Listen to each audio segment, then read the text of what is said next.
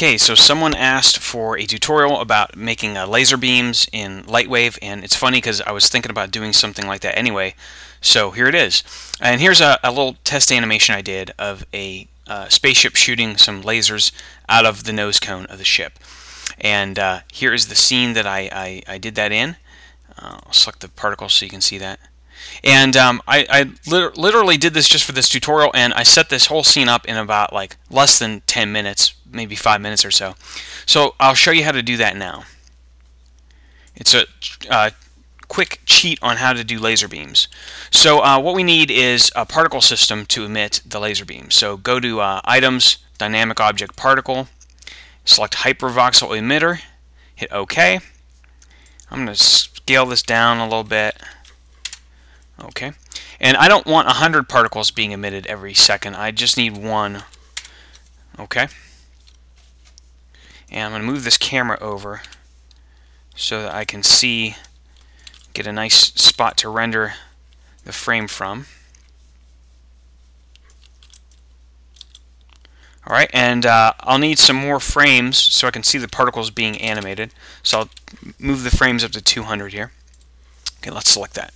Now if we move this, I don't know if you can see the particles are being emitted, but there's no movement to them right now. So we'll have to give them some motion. We want them to kind of shoot out. So let's go to the Motion tab and give them some velocity along the z-axis.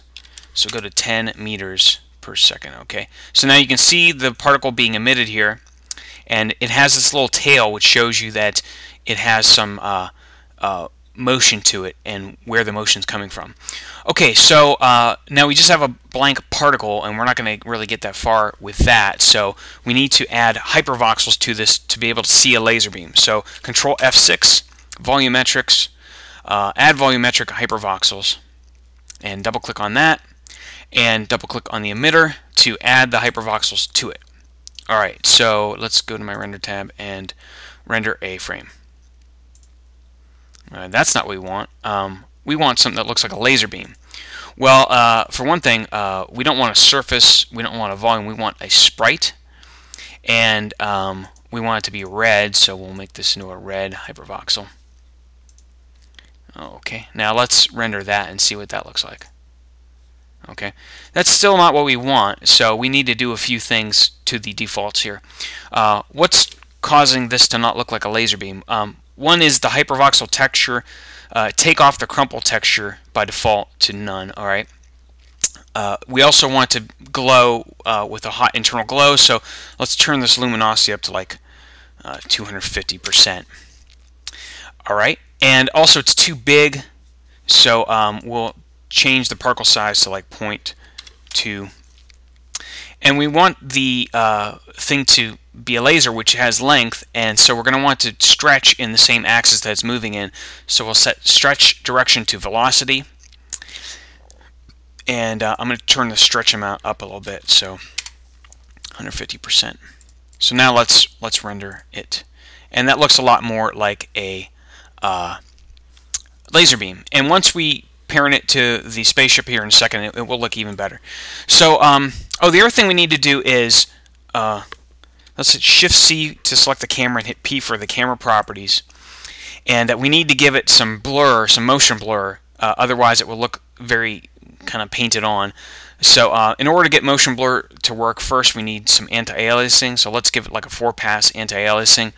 I like this reconstruction filter of Mitchell, and turn the motion blur on. I like the dither, and I usually leave the motion blur a bit less than this, but I'm going to leave it up to 50%. Gives a nice blur. And turn on particle blur. Let's render that. We should see a bit of it. So we see a bit of a difference. When you animate it, it will be very apparent that you need that. Okay. All right. Let's go back to frame 0 and add the spaceship in. So I'll just Shift plus to select the load object screen, and I'll load in that shuttle that I showed you, and I'll just move this Shift H to scale it down, Y to rotate it, and let's go number 4 on our keypad to go to the perspective view, and let's just line it up so that it looks like this Particle system is coming out of the nose cone. Okay. All right, and now we're going to parent the particle system to the ship. So select the particles and hit P for properties. I'm sorry, hit M for motion properties.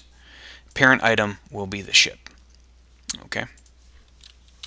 Now when we animate this, let's animate the ship as well.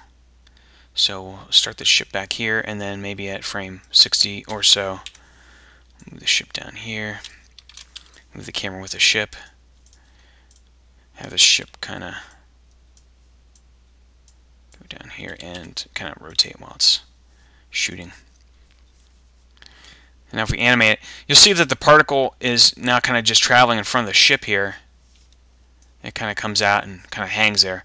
So sometimes when you parent particle system to another object, the motion gets kind of messed around with. So let's go to P for properties and open up the emitter properties. And here's a couple things we're going to need to do is, number one, go to the etc. tab and turn this parent motion all the way to 0%.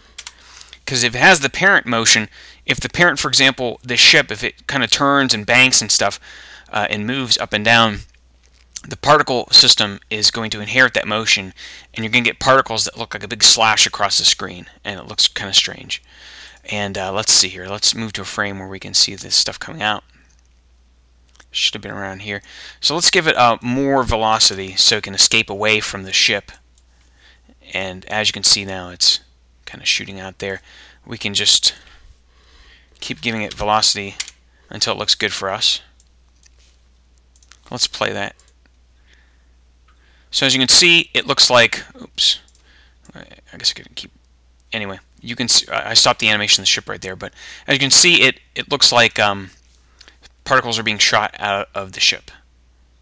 So let me go back to my original scene, and you can see the finished product. I'll play that. Ship is moving, and so really within just a few minutes here, we set up an entire space scene, and we were able to create some lasers shooting out of a spaceship with very little difficulty.